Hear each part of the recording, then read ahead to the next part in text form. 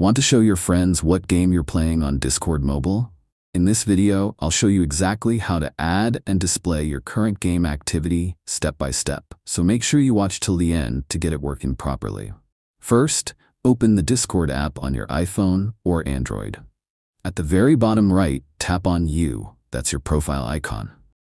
Next, tap the gear icon at the top right corner to open your settings. Once you're here, tap on the Content and Social option. At this point, if you haven't subscribed to our channel, click the subscribe button now so you don't miss future tech tips like this. Now scroll down and look for Activity Status. Here, you'll see the option called Display Current Activity as a status message. Make sure this is turned on. Once it's enabled, Discord will automatically detect your game activity and show what you're currently playing.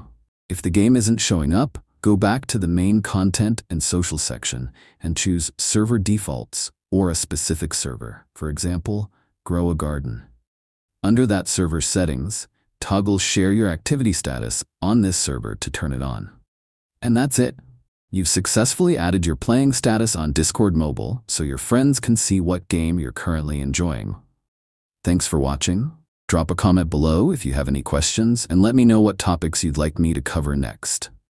Hit the like button and subscribe for more quick tutorials like this.